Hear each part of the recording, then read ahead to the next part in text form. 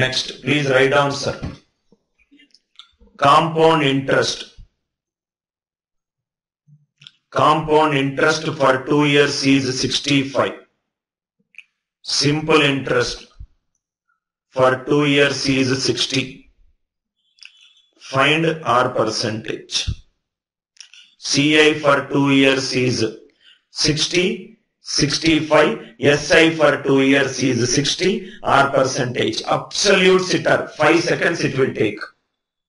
5 seconds it will take here. SI for 2 years is 60. First year it will be 30. Second year it will be 30. But CI for 2 years is 65. Total combination I should get 65. Already 60 is present. How much extra I should get? 5. This is 5 is taken on 30.